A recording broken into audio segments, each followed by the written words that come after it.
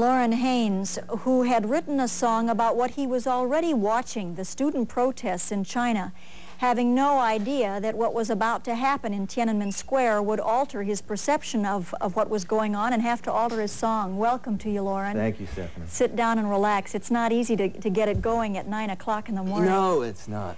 It's a pleasure to be here. This is fascinating, the story of how this song came from your heart and has been altered, and it's very visceral for you, is it not? Yes, it is. I wrote this song, as you said, before the massacre had happened in China.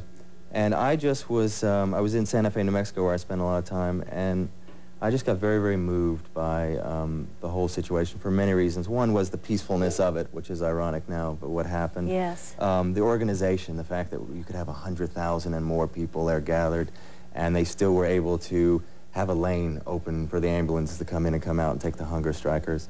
And the cause, the fact that they were willing to, as I say in the song, risk their lives, which we now know they did, and gave their lives, for a cause they believed in, freedom of speech, democracy, which we have here, and often is abused. And so I was very caught. That's what initially caught me to the whole movement. I couldn't get away from it. And the song basically came out. I wrote the song in 2 days. I started making notes and so forth, and then wrote the song, the music to it, about 2 days later. And you wanted us not to forget about it, too, Absolutely. obviously. Oh, that was it. It needed to be heard by us. Again, initially, on the positive side, or the idealistic side, to say, look, we can still do this. Let's not get jaded. Let's not be cynical. We can still make a difference. It's interesting you say that, because in reading about what happened just this morning in some of your material, what happened in Tiananmen was referred to as the ill-fated effort. Well, for them to think it went for nothing, of course, is the tragedy you would like to avert and work against. Absolutely, and I don't believe that at all.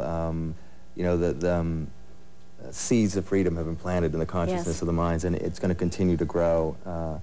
It's a shame that so many lives had to be taken, and there is a step back, but absolutely not. It's not ill-fated. I don't want to believe that. Well, and you hear that with such a strong voice from those Chinese natives who are here stateside. Absolutely. It'll be fascinating to see what happens to this song and the lyrics that have been smuggled in, along with tapes, as we understand.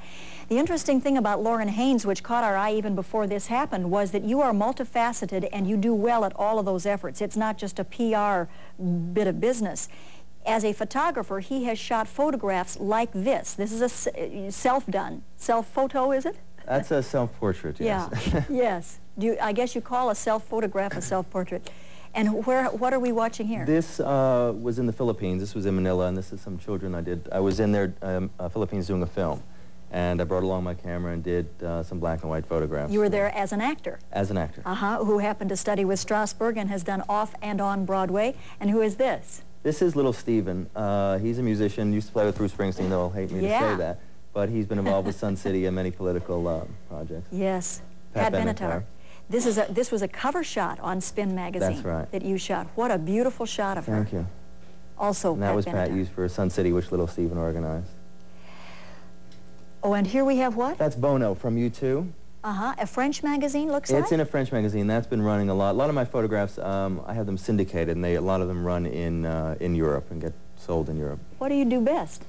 I don't know. I don't know. But you're doing them all. I'm doing them all, which is very, very nice. It's kind of come full circle. I started as an actor. Actually, I started as a musician and then let that go as a career. Picked up acting. My family was all involved in theater, and I was very obsessed with psychology, and somehow that led me to Strasberg, acting, and then Strasberg, and it all kind of connected. And because acting is a tough career and jobs are far and in between, I then picked up photography to make extra money. That career kind of took off on its own right. So for 3 years, I basically just did that and let go of the acting, because, you know, if you're going to build careers, you've got to put your energy into one place. Then decided photography wasn't quite enough, and I was in New York at the time. Decided to come to Los Angeles and try and work the acting back in, now along with the photography, which had given me confidence in myself and an ability to kind of support myself. And the acting came here and started acting again quite a bit. And wrote a screenplay, which the protagonist in that is a musician. And somehow vicariously I started writing songs through this character. I applied them and put them into the screenplay. And we got, along with the screenplay, made a demo tape and got that out. And that got a very, very strong response. Wow. And that's how this whole music thing kind of started. So now they're all connected. It's kinda nice. They are, and it has unleashed the muse at work in him. Over 20 songs in 4 months.